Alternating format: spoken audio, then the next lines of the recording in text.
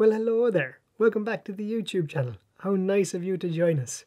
Want to get better at taking photos? Well, keep on watching, because that's what we're talking about today.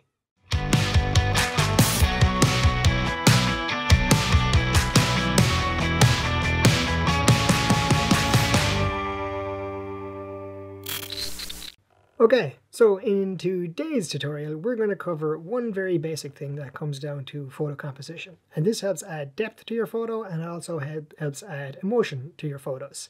So I'm going to throw something up on the screen now. That is an assistive grid.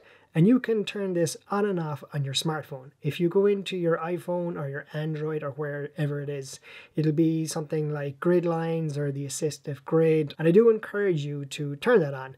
The lines might annoy you when you first start using it, but this is actually a great tool so you can start taking better photos.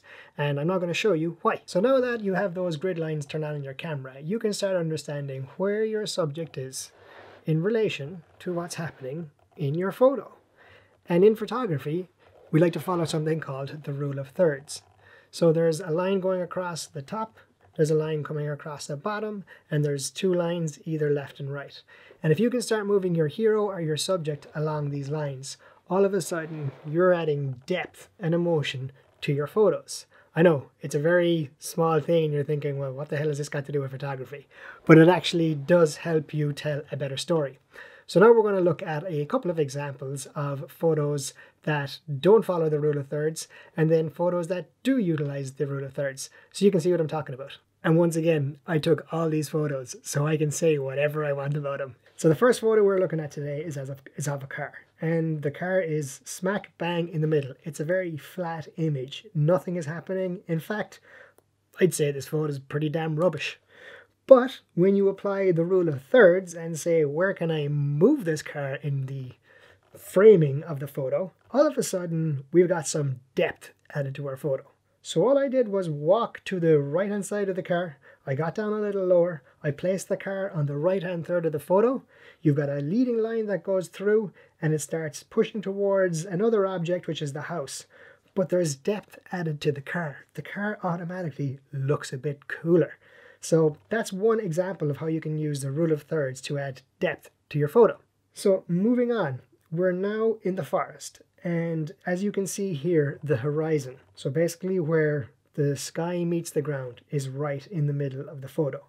So there isn't much happening in this photo. You know you're in a forest, but like going back to this hero and where's your subject, we don't have a defined subject in this photo.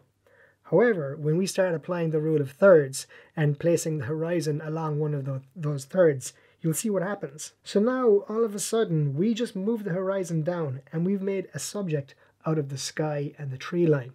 You start playing around in the editing room with this. You can also see some light is coming in from the left-hand side. There's a lot more going on in this photo. And all we did was just move the angle of the camera. So start following the rule of thirds. Similarly, we can place the horizon onto the top of the photo, and all of a sudden the ground becomes the subject. And now there's a bit more depth and you get a sense of the earth in this photo. So pay attention to where the horizon is and where you've placed it along the grid lines in the rule of thirds. It helps add depth to your photo. Now we're going to look at a quick example of how you can use the rule of thirds to tell a bit more about emotion in your photos. So here's a photo of me and I'm smack bang in the middle of the photo. You think, all right, great. Don's in front of the camera. Good for you, Don. It's kind of flat. There's a subject, great, but let's start moving this subject around.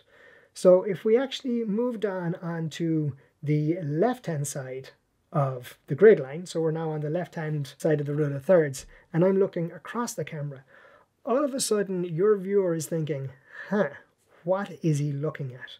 What is happening? Why are they staring into the sky? Look at this empty space to the right.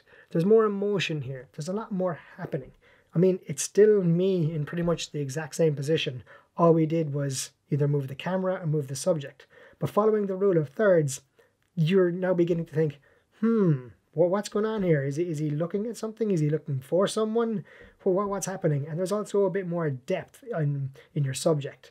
So by simply moving the object, paying attention to the rule of thirds, you add emotion and you add depth to your pictures. So I hope you found that useful. Start using the rule of thirds. You can turn it on your smartphone. You can put it on your SLR. All cameras have that capability. You can add depth to your photos. You can add emotion to your photos. So please do subscribe to the channel if you want to stay up to date with small little tips and hacks on how you can take better photos and put out better videos. I want to update this channel as much as I can, and I will see you in the next video.